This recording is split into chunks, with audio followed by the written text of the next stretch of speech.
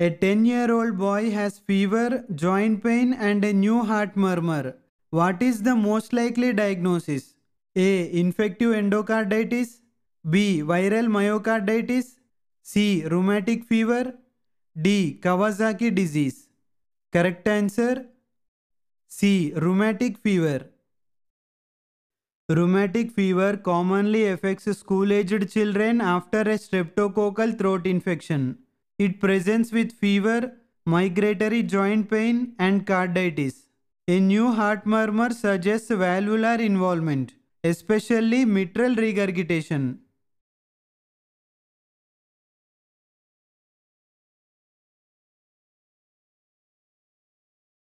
A young adult collapses during exercise and is found to have a systolic murmur that increases with Valsalva. What is the likely diagnosis? A. Aortic stenosis. B. Hypertrophic cardiomyopathy. C. Mitral valve prolapse. D. Pulmonary stenosis. Correct answer B. Hypertrophic cardiomyopathy.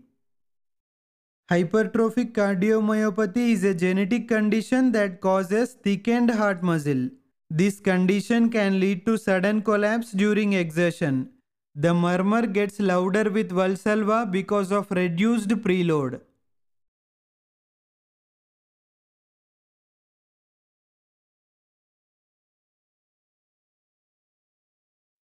A 60-year-old woman with sudden tearing chest pain radiating to the back should be evaluated for A. Acute pericarditis. B. Aortic dissection. C. Pulmonary embolism. D. Stable angina. Correct answer B. Aortic dissection. Aortic dissection presents with sudden severe tearing pain often felt in the chest and back. It is a medical emergency. This is a life-threatening condition where the inner layer of the aorta tears, causing a sudden severe pain often described as a tearing or ripping sensation that radiates to the back.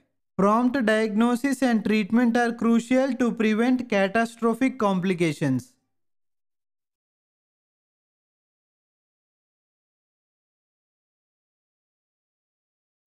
Which class of drug is most effective in reducing mortality after myocardial infarction?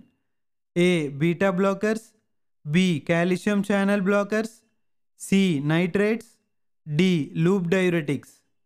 Correct answer A. Beta blockers. Beta blockers reduce heart rate and oxygen demand. After an MI, they help prevent arrhythmias and improve survival. They are one of the few drug classes shown to lower post-MI mortality.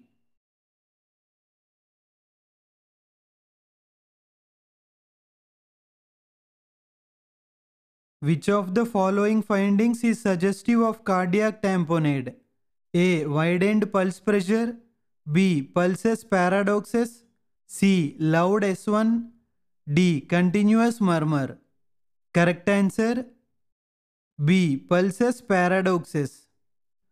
Cardiac tamponade is fluid buildup in the pericardium that compresses the heart.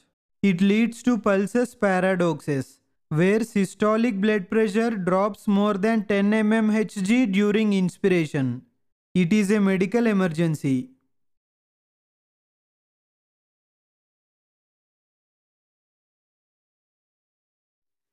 Which valve abnormality most commonly causes atrial fibrillation? A. Pulmonary stenosis. B. Tricuspid regurgitation. C. Aortic stenosis.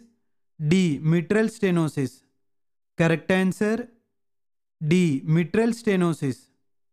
Mitral stenosis leads to increased pressure in the left atrium, causing it to enlarge. This stretching disrupts the electrical pathways and often leads to atrial fibrillation. It's a common complication in rheumatic heart disease.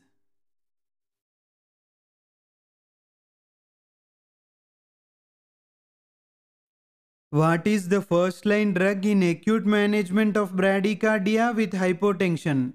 A. Atropine. B. Adenosine. C. Amiodarone. D. Digoxin. Correct answer A. Atropine.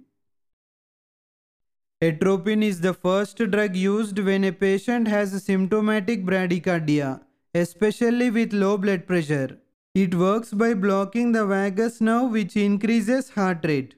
If it fails, pacing may be needed.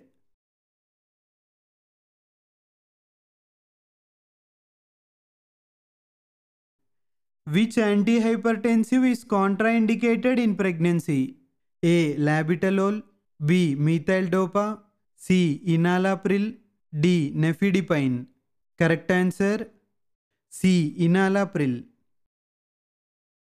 ACE inhibitors like enalapril can cause fetal renal damage and are contraindicated in pregnancy. Safer alternatives include labetalol, methyldopa, and nifedipine.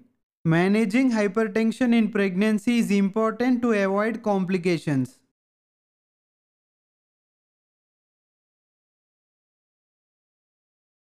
What is the most common ECG finding in pulmonary embolism? A. ST elevation, B. S1Q3T3 pattern, C. T-wave inversion in leads 1 and AVL, D. Sinus tachycardia. Correct answer D. Sinus tachycardia. While S1Q3T3 is a classical finding, the most common ECG change in pulmonary embolism is simply sinus tachycardia. It reflects the body's response to low oxygen and strain on the right heart. The ECG may also show non-specific STT changes.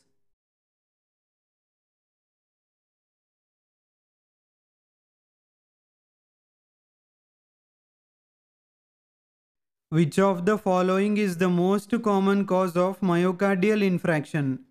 A. Coronary artery spasm, B. Coronary embolism, C. Atherosclerotic plaque rupture, D. Vasculitis. Correct answer C. Atherosclerotic plaque rupture. Most heart attacks are caused by the rupture of an atherosclerotic plaque in a coronary artery. This triggers clot formation and sudden blockage of blood flow. The affected heart muscle becomes ischemic and may die if not treated quickly.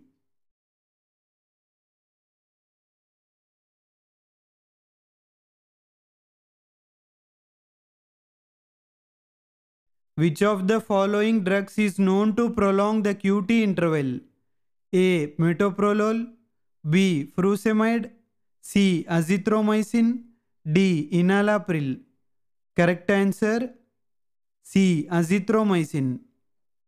Azithromycin is a macrolide antibiotic that can prolong the QT interval on ECG. This increases the risk of torsi de pontis, a serious arrhythmia.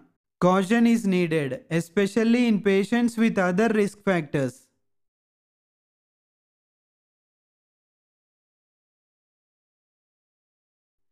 Which investigation confirms the diagnosis of pericardial effusion? A. ECG, B. Chest X-ray, C. Echocardiography, D. CT scan. Correct answer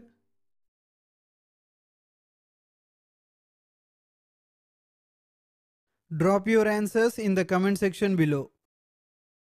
For downloading PDF content and for latest updates, follow our Telegram channel. I have given the link in the description below. If you like this video, don't forget to hit that like button. Thanks for watching.